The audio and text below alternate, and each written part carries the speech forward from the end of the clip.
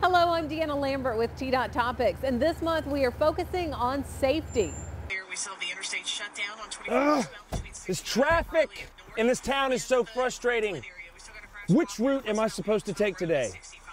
I know, Daddy. Let me check the TDOT SmartWay traffic app. TDOT recently unveiled a new web application to help drivers. The newest generation of TDOT SmartWay includes live, real-time streaming video of traffic. So that means before you go, you can log on to tnsmartway.com and see what could be slowing you down. And ho, ho, hold your calls. You probably saw these messages at least once over the holidays. Think you can come up with a better one?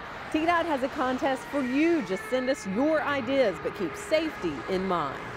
And we like to get the public involved, and that might be interesting, and I think people would actually like to see their messages up on the board. So I hope we get great participation, and I hope people understand that those signs and those boards are there to save lives. Just log on to TDOT's website and make sure your message fits here and then hit submit.